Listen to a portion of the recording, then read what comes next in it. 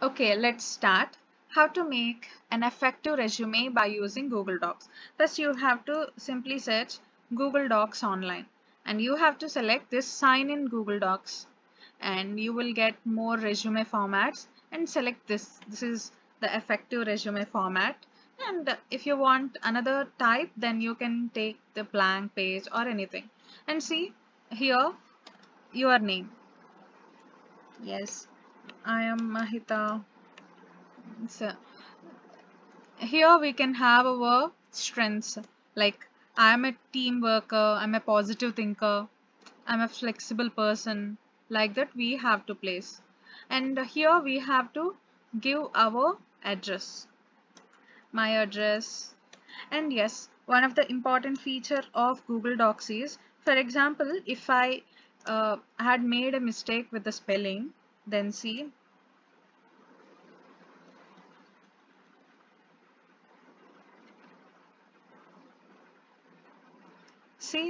which is error, so it will suggest us the correct spelling. See, address. Okay, and yes, you can give the experience here, and yes, and education details. If you don't want the education details like this, then simply erase it and click on insert and table. We'll need a 4 by 4 table, so give the headings like course, institute,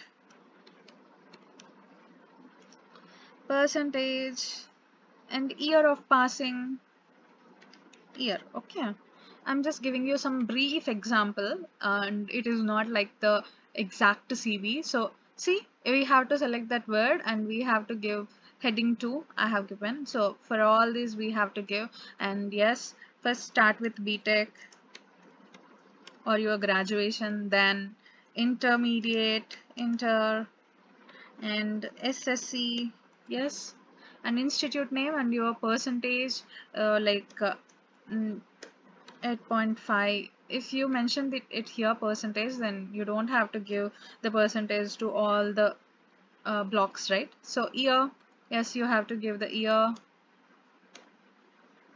And yes, if you done any project in your BTech, then you can give that details.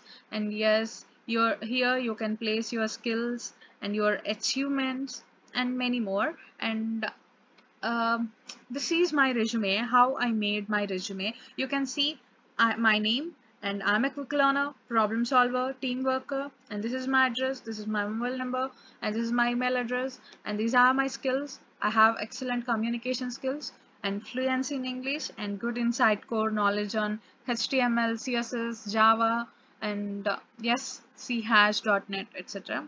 You can see here I have given my education details here and in a table like BTech, intermediate, SSC, and you can see aggregate or CGPA.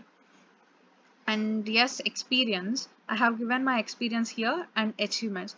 For the beginners or for the freshers, you can skip this experience folder or you can give here the active participation.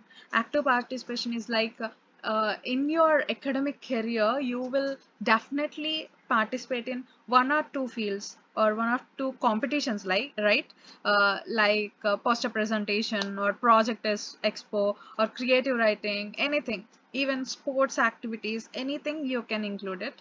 And see, these are my achievements, and I have subdivided my achievements into two categories like academics and communication skills. In communication skills, I got a district first prize in elocution competition, so it is related to communication, so I have separated this. And in academics also, I got gold medal in my college event, so I have mentioned it. And second proficiency in intermediate, so that is also I have mentioned. So this is my achievements. And see my skills, yes, my hobbies: surfing the internet, reading articles, listening to music, and languages known Telugu and English.